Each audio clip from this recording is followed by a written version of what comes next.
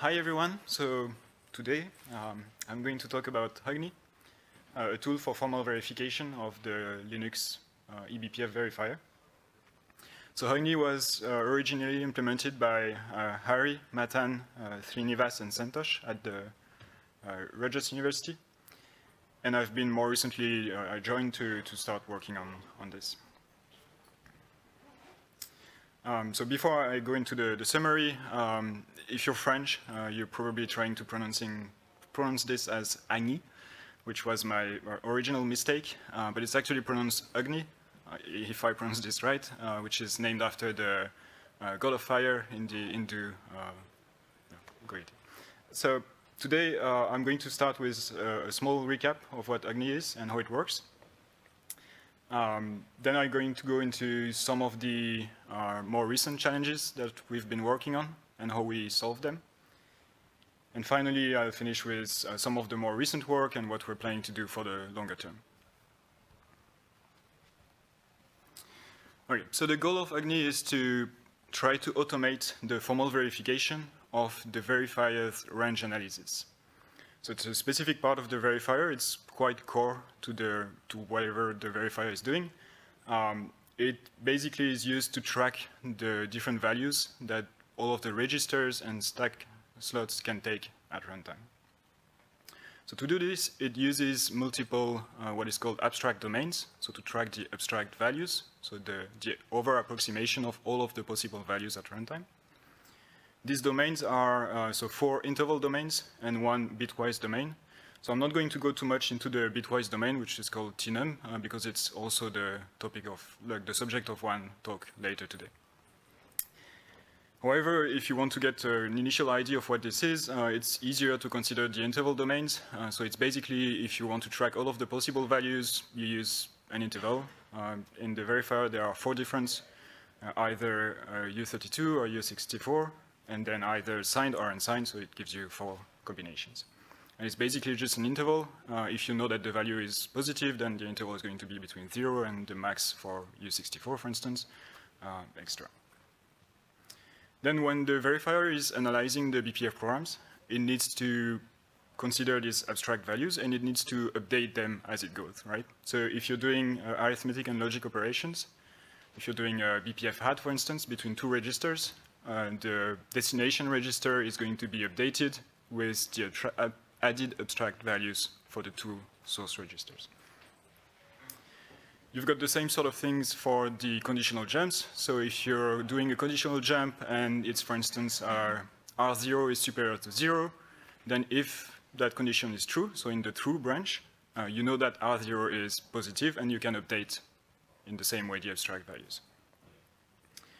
When the verifier is doing all of this, it proceeds in basically 2 steps. First, it updates the different abstract values independently.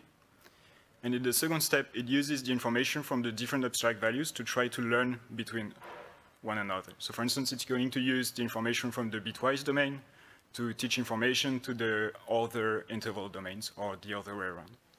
So there are some cases where you can do this, and it improves the precision of the abstract values a lot.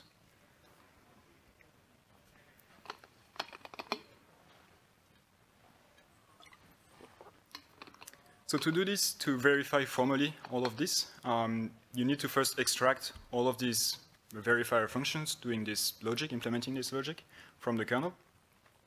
And then finally, you can run a solver on this and solve all of this. But then to extract these functions, you need to, well, first take them out of the kernel, add some glue code to be able to run them, to compile them outside of the kernel. So that, for instance, is if the verifier function is doing some write into some global verifier state for, I don't know, logging, for instance. For the formal verification, you don't care about this, so you want to batch it out to be able to run it in your solver. Once we have done this, we can compile this to LLVM IR, and that's easier to translate into an SMT formula, which a solver can take as input. Before we solve this, we need to add the soundness conditions, so the soundness specifications for the verifier, so basically what it means for the verifier range analysis to be sound. We add this to the SMT formula, and we can solve this with something like Z3. So the solver gives us basic, is it sound or is it unsound? Agni is going a bit further. You can watch the talk from last year by Harry about this. It's basically also able to do the synthesize BPF programs to show the actual BPF programs causing the issues that you found.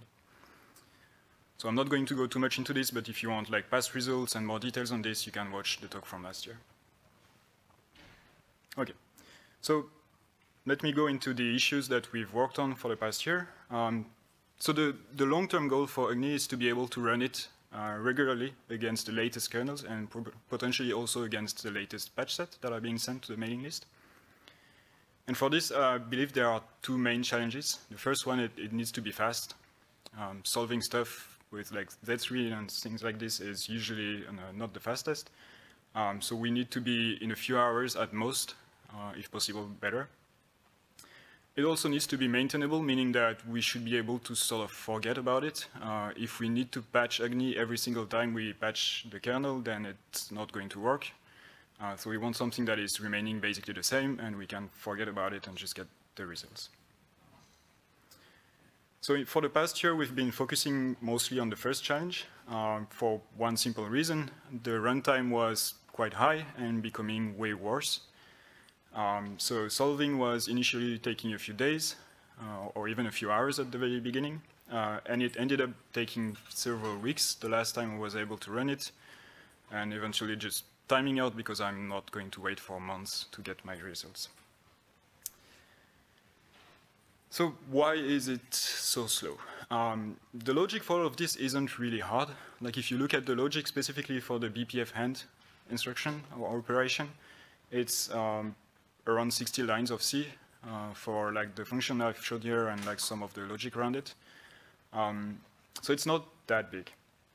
However, if you remember what I said at the beginning, I mentioned that like it's first updating the abstract values for each operation, and then it's using the information from each other to improve the precision.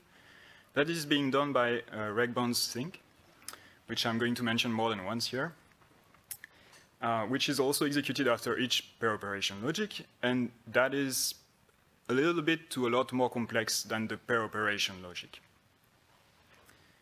So we can run, like we can link the increases in runtime to specific changes to regbond think, where it became smarter or more complex to be able to handle more things, and as a result, the formal verification took a lot more time. You also have to consider that like the solver runtime tends to increase exponentially with the size of what needs to be solved. So even if the increase in regbond think is not like times 10, the runtime might increase times 10 instead. Okay, so how do we solve this? So Harry et al. Devised a solution in a more recent paper. The basic idea is to do divide and conquer. This is fairly efficient here for a very simple reason. When you have these sort of issues where like it grows exponentially, the runtime grows exponentially with the size of what you want to check, divide and conquer is quite effective. There's one very well-known example of this in the BPF community. If you're running into BPF complexity issues, one way to solve it is to use BPF tail call. So you're basically breaking it down into several things, and therefore the verification takes a lot less time for each independent thing, even if you add them all up. So it's kind of the same principle here. We want to verify regbond think independently from the per operation logic, such that we can reduce the runtime.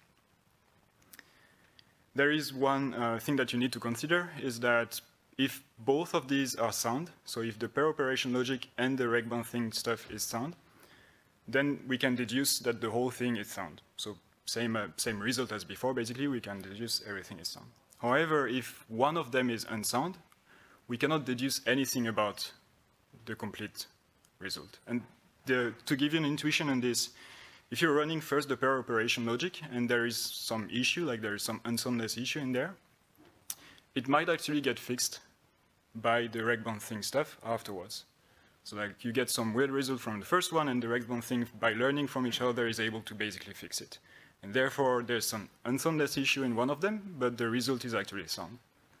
So this is basically the potential caveat here, that you don't know if one of them is unsound, you can't know anything about the result. And this is exactly what happened in kernels up to recently. The sum of the pair operation logic was actually unsound if taken on its own, so it wasn't a bug in the verifier. The whole result considered as a whole, the verifier was correct, but if taken separately, the pair operation logic was unsound. So that was fixed by Harry in 6.10, or it was merged in 6.10. So it was specific to the end or in XOR updates for the abstract values. So you can notice here that it sent it as like a hardening patch because it's not actually fixing any bug in the verifier. The verifier is correct, it was correct. It's simply making the function taken independently sound as well as the whole range analysis. Okay, so with that patch, we're back in business. In Agni, we implemented a new flag called the -- modular, and it's basically implementing this different verification. So it verifies reg-bound things separately, and all of this is explained in the latest SAS24 paper. It's fairly easy to follow compared to the previous paper. Like, there are a lot less math, so if you want to read this, it's a pretty good paper to read. Okay, so we can see the results here for all of these kernels, like for 5.19 to 6.7. The runtime is within a few minutes, so we get like quite a big reduction of the runtime with this approach. So I think it's between like 11 and 13 minutes. There seems to be like some slight trend growing. I'm not sure there's actually any trend to be seen here. It's mostly because there's a bit of variance, and it ends up being like as if it was a trend. Anyway, so it works quite well. Yeah, so like I mentioned before, like if one of the two things is unsound, we can't deduce anything about the results. So that's the main caveat from this approach. It won't be an issue as long as the pair operation logic remains sound on its own, and the reg-bound thing stuff remains on its own as well. But if that changes, then Agni is not going to be able to tell you anything about the correctness of the range analysis. Okay, so what next? So more recently, we've been building a CI for Agni. So in terms of CI, I mean both the CI for Agni itself, so to test Agni, to gain more confidence that everything is correct, but also, maybe more important, a CI to run against the kernel. So for the past month, I think Monday was a month, we've been running Agni against the BPF, BPF Next, and Linux 3 once a day. And yeah, like it runs fine. One thing you can, however, notice here is the runtime. So it might be very small, but if you can see this, the runtime is actually a bit worse than I showed just before. And the reason for this is before I showed you up to 6.7, unfortunately, it kind of grew back to numbers that we don't like so much. So it got worse again. It now takes about 2 hours in BPF Next.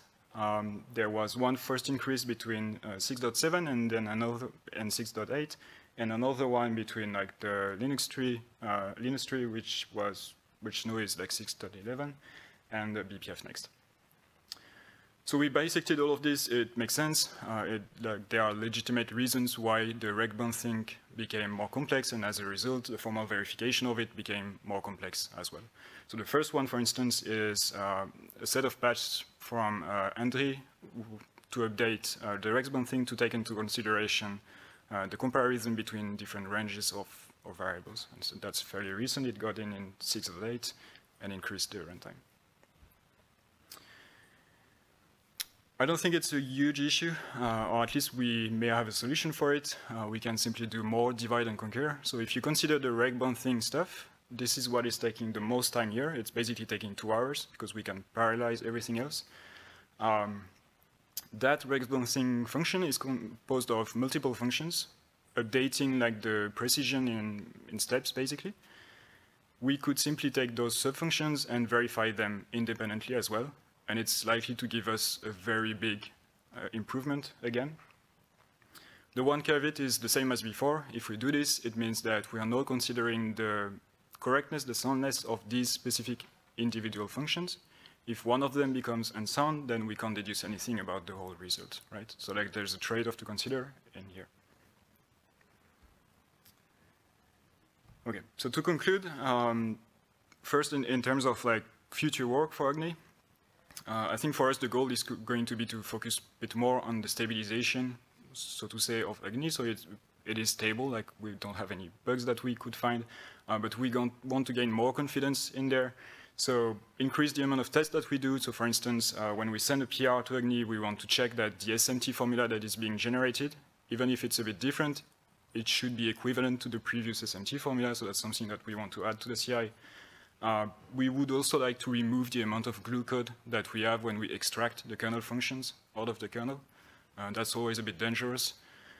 So there are multiple ways we can do this, either by sending some patches to the kernel to make things a bit easier, or by rewriting them with something like Coccinelle to avoid some of the glue code.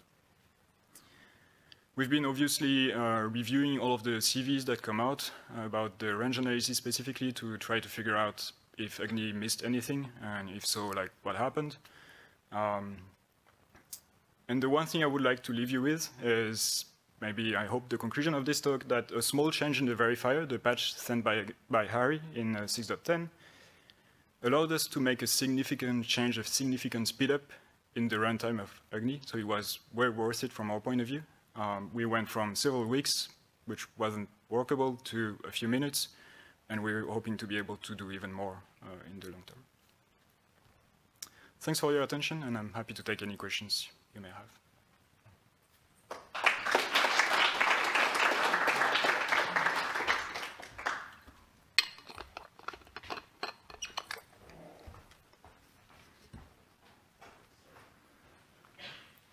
Hey, thank you for the talk. So I understand you are trying to verify these parts independently. Did you consider sharing at least some state between them?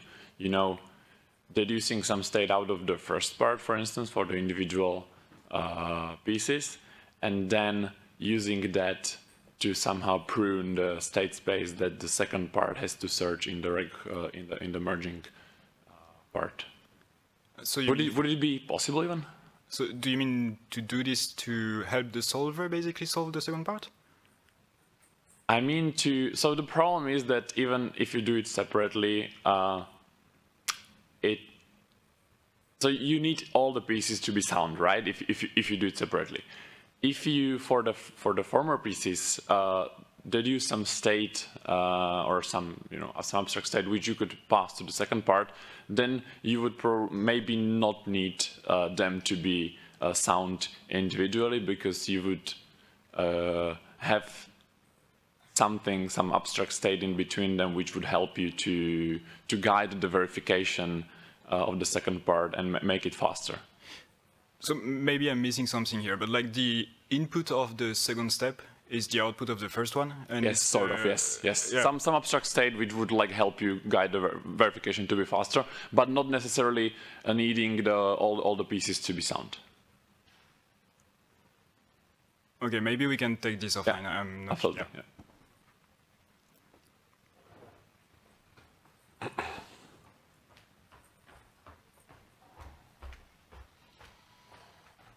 Kind of follow up to the last question. Like I remember Z3 had so the following the same line of thought. Like, could we cache part of the result of the solver? Like, I remember Z3 has some push and pop operation. Like, could we could we have some basic check run in Z3 solver first, and at that point Z3 solver basically has some preliminary result, and then you save that state somewhere, or maybe fork the process, and then next step you run the different check, like more specific ones. Yeah, I'm going to have a hard time to answer this. So I'm not super familiar with Z3 itself. If I understand correctly, like it's the same idea as so like using information that you've learned from verifying the first part to basically help in verifying the second part is sort of the idea. Okay. yeah, like you need to identify what information you're learning from the first part that can actually help for the second part. And I'm not sure if, I mean, it needs to be identified, right? Like you need some specific idea. I guess mine is more less of a question, more of a comment. Like, can we do more on can we find some trick in Z3? I guess that's what I'm trying to say. Yeah, sorry for the confusion.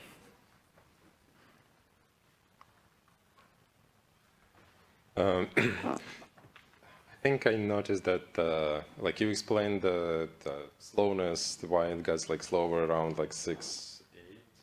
Yep. Yes, and what's did you analyze the last jump? Like what's happening in BPF next? What did we actually do there? So I don't remember which patch it is. Like I did bisect it to some specific patch.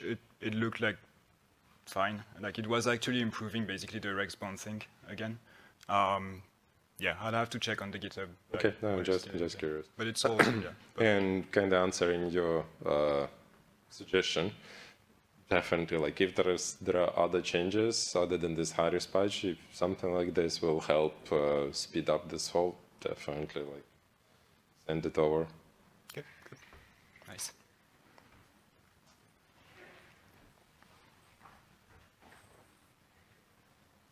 How difficult were the modifications, or like how complex were the modifications from one kernel to another that you did in order to run Agni? Yeah, so we've had like a couple cases where we needed to make modifications. It's not too frequent, but it's still more frequent than I would like. So it's basically maybe, I don't know, once every 5 kernel versions, there needs to be some changes. Okay. It's things like, I don't know, so we compiled to LLVM IR, for instance. There was a change in the kernel to use the LLVM built-ins to do the overflow checks, right? That ends up being like a built-in in LLVM IR, and we are not able to translate this into an SMT formula. At least we were not able to do this, right? So then we need to do a patch to translate it either to something that Dev3 understands, and we were lucky there's a similar function in Dev3, or we need to remove it and replace it in the like C code before we compile. So it's that sort of changes. It can either be because the kernel changed something, as I just mentioned, or it can also be because sometimes it compiles to something a bit different that we don't support, like a new, I don't know, LLVM IR instruction that wasn't needed before, and now it's needed. So I'm guessing that sort of changes they are going to be less likely over time as we support more LLVM IR instructions.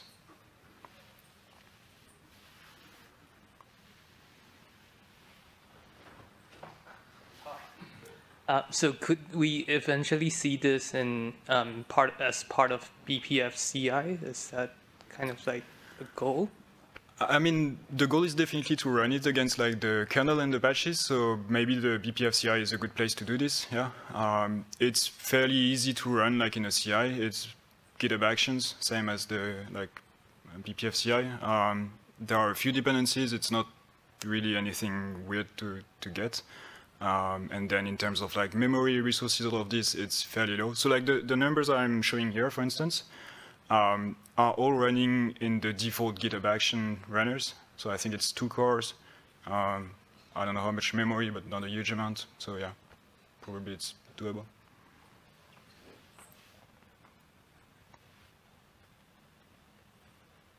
All right, thank you.